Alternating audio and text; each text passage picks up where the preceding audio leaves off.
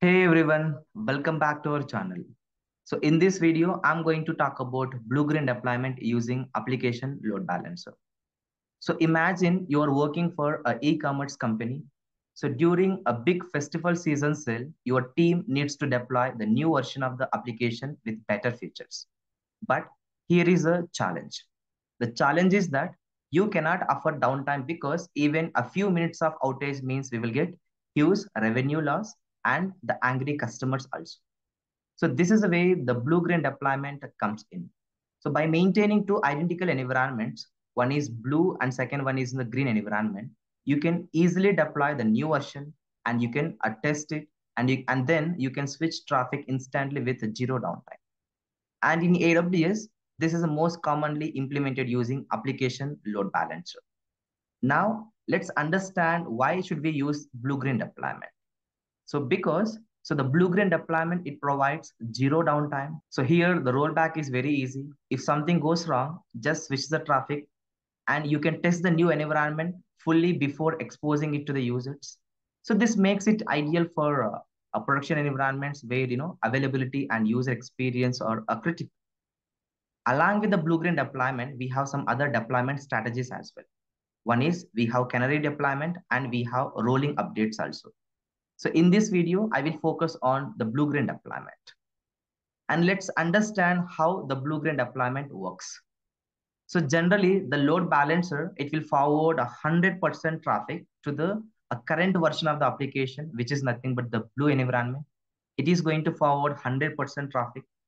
Later, whenever if you want to forward the 100% traffic to the latest version of the application called a green version or green environment, so we will make 0% traffic to the blue environment and we are going to forward the 100% traffic to the green environment.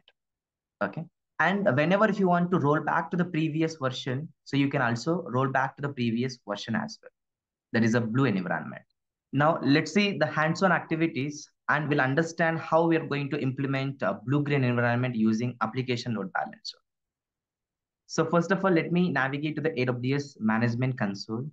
And here I have taken two servers. One is a blue server, so where I deployed blue version of the application, and I have deployed the green version of the application called latest version of the application in the green server. So first, let me verify. So just copy the public IP address of the blue server and open a new tab and just paste the IP address and access the web content.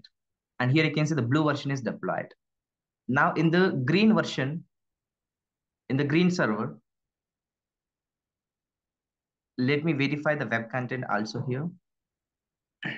So here also the green version of the application is deployed. First of all, I'm going to register blue server in the target group and we'll see how we're going to forward 100% traffic to the blue environment.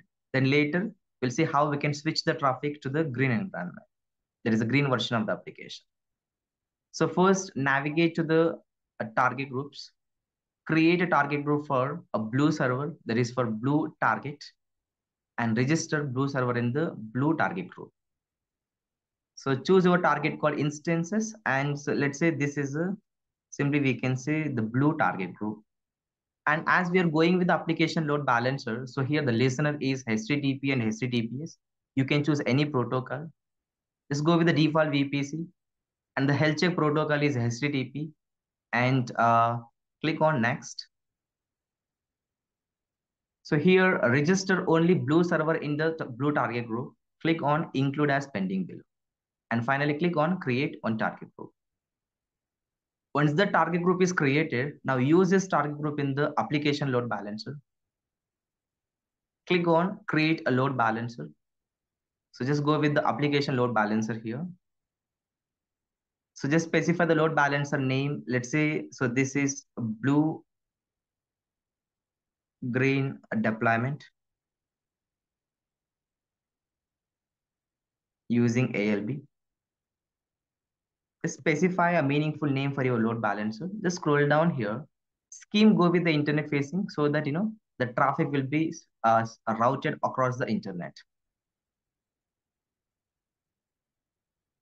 And here to achieve high availability, so choose minimum two availability zones. Let's go for availability zone 1B and 1C or 1D. So minimum to maximum, you can select multiple availability zones. So here use a firewall in which HTTP and HTTPS listeners or protocols are allowed. And finally, so choose a target group. So let's say here, I want to forward traffic to the target group. And here you can choose a target group called a blue target. Now we are forwarding 100% traffic to the blue target. And just scroll down here. Remaining all the settings, just go with the default settings and click on create a load balance.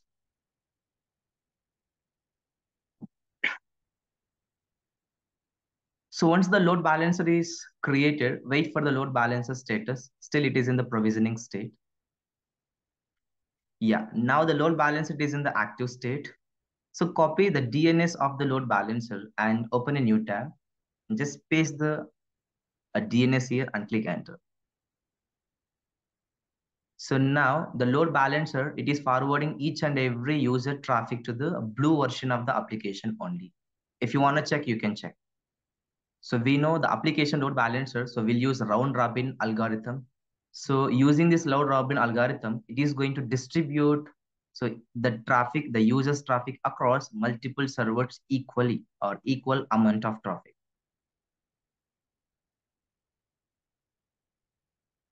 Okay. Yep. Now, whenever if you want to switch traffic to the green environment, what I'll do, let me come back to the load balancer. So first of all, without affecting to the blue environment, there is a live environment. Let's register the green server in the new target group. So just create a target group here. Keep the target group name something like, green server target group. And just scroll down. So remaining everything, go with the default settings and click on next here. So don't use underscore, only the icons are allowed in the name. Click on next and select your green server and click on include as pending below. And finally create target group. So once the green target group is created, now I want to attach green target group to the application load balancer. So what I'll do, come back to the load balancer. So when you open the load balancer, so right now, so the load balancer is forwarding 100% traffic to the blue target only. If you want to switch traffic to the green environment, what we will do is select the listener and go to the manage listener and click on edit listener.